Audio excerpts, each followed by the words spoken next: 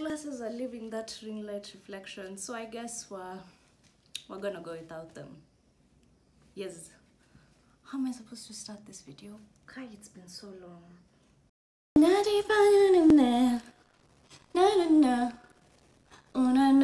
Does anyone remember that song?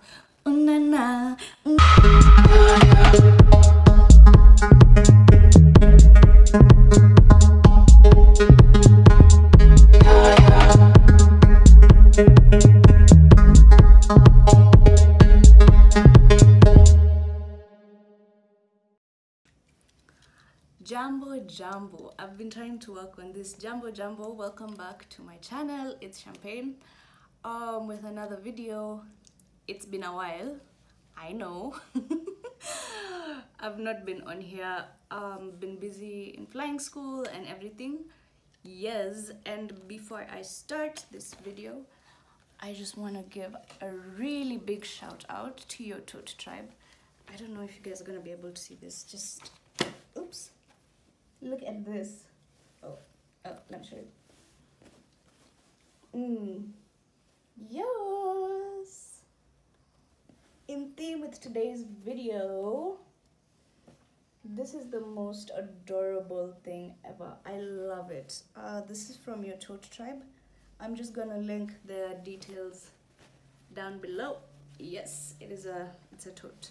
It's a bag. It's like my flying bag. Alrighty, so let us start with the first question. Where do you fly? As of right now, I am a piloting student at the Kenya School of Flying.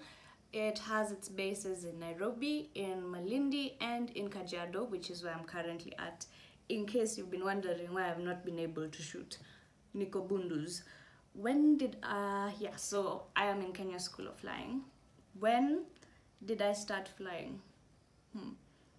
Okay, I started flying in Form 2. Kenya School of Flying had a holiday program. I joined the holiday program and I started flying in Form 2. Then I stopped, I went to campus, I got my degree, but I still kind of wanted to still fly. So I did go back to Kenya School of Flying last year, and yeah. So I can say it's been like 1 year, and the other time was like 2011, I guess. So it's been a few years on and off. Okay, I'm just going to leave it at like 1 year and a few months that I was there in 2011. Why Kenya School of Flying? Sorry, I've written down your questions so that, yeah, because mathematics. Why Kenya School of Flying? Kenya School of Flying because I had already started, so it seemed easier for me to continue at the institution that I had already started. They had my details, I had already taken some classes, I already had some information, I had the books, so it just made more logical sense to keep going back to Kenya School. Okay, so yeah, that was my reason. How many hours of flying do you have? As of right now, I have 7. I have 7 hours. I'm so thrilled. I'm on the road to my solo. I don't even know what to say. I am genuinely excited. Like, I cannot wait for my solo. Okay, I have another question here. Are there flying schools in Kenya? Yes, there are. There are a couple of schools in Kenya. Takes me to the next question, which are some of the flying schools in Kenya. I have a list here. There's Kenya School of Flying. There is 99's School of Flying. There's Flight Training Center. There's, what else? Proactive, Nairobi Flight Training. There's Mount Kenya School of Flying. There's East Africa School of Aviation. There's West Rift. There's Flightstar. I'm just gonna like, if you're seeing the logos popping up and you're like, what the? I'm gonna link the bios for the school down below so that you can go and check them out for yourself. What is for flying? So some of the licenses, you start with a student pilot license, then you go on and you get your private pilot license, then you get your commercial pilot license, then you get your airline transport pilot license, your ATPL. That lets you fly with the big boys at Qatar and everything. Then you also can get your instructor rating, you get a multi-rating, you get an instrument rating, so there are steps. You don't just You don't just get to start flying the big jets. There are steps. You start with the tiny planes, and you go to the more advanced, then you go, you know, I start flying. You can start by doing your research. It's very important. I keep telling people to research. Look at what you want to do. Look at what you want to fly. Look at the schools. I've given you a list of schools. Look at how much it costs. Look at the time. Look at, like, just do a lot of research. Once you've decided, go through the schools, look at them, go school by school if you must. Pick the school that suits you, you know, because I'm not gonna come here and say one size fits all. Everybody has different needs. Everybody has different things they require. So pick a school that fits your needs in particular, and just go ahead, start flying. Definitely, but I promise it'll always be worth it. Okay, is height an issue? Yes, you cannot be too short. Neither can you be too tall. There's a specified height. Gonna put it down here. So if you're in between that height, you should be okay. But yes, height does play a role, not a major one, but does play a role in you becoming a pilot. What aircraft do you currently fly? I am currently flying the best 5 Yankee Alpha Sierra Lima Charlie 150. It's a Cessna 150 two-seater, just for me and my instructor, who I managed to I just managed to have the most fun with him. It's a Charlie 150, 2 people. That's what I'm starting with. That's what most people start with, although there are some people flying the 172, but I am flying a Charlie 150. Okay. What is the most challenging part of aviation? For me, it personally has to be ground school. Like, I should have taken geography and physics more seriously. I'm so sorry to my geography and physics teachers. I find ground school to still be a bit challenging, and for sure Corona coming up and stagnating the industry has been such a horrible thing. Airlines retrenching, airlines closing, it's really, really tough. So right now it's just this weird space between, oh my gosh, did I make the right choice deciding to be a pilot? And oh, Amelia Earhart, yeah, I do. Yeah, I'm so happy that she actually went on and flew, otherwise the rest of us would not have even had the chance. Is it possible for one to get into the flying school in their late 20s? Imagine you can start as late as 30. The age limits come after 60, but you are allowed to start anytime, like from 16 to 60. So if you're 26, 27, 28, even if you're 30 and you're like, wow, I really want to fly, it's not too late.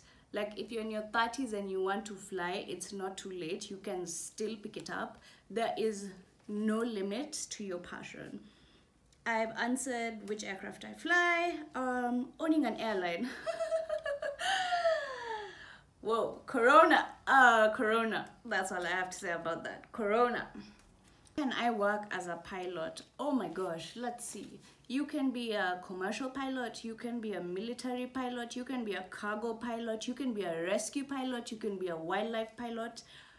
There are so many options. You can be those guys who spray crop spray. You can do so many things. It's not that you're just limited to working in an airline. You can work at AMREF, you can work at UN, you can work at KWS and all these conservation organizations. That's what I'm trying to do with my life. You can choose to be a cargo pilot. You can work for DHL and all these huge companies that just do cargo. There are so many options. You just need to open up your mind and explore the possibilities, because there are so many opportunities in aviation. They're not limited to being a commercial pilot or working in an airline. There's just options. Okay, and who are my role models? Wow. This list is so long. I've actually had to summarize. The list is really long. I'll start really close to home. I'll start with the first female pilot I ever met was Captain Rashma Shah, who's now a KCA examiner. At the time she was at Kenya School of Flying. She was energy, you know? She was tough and strong, and I was just like, what? Yo. And she scared me and she freaked me out. Oh my gosh. I was actually scared, but I was still so impressed.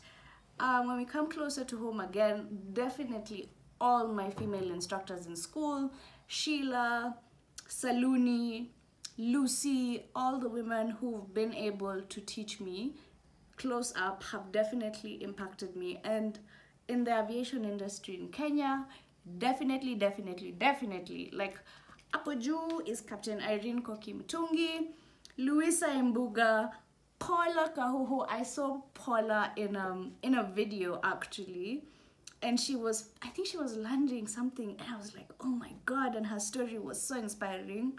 Anita Terry and Amanda Kandawire. I'm trying really hard not to debauch her name, but these are just some of the African women who inspire me.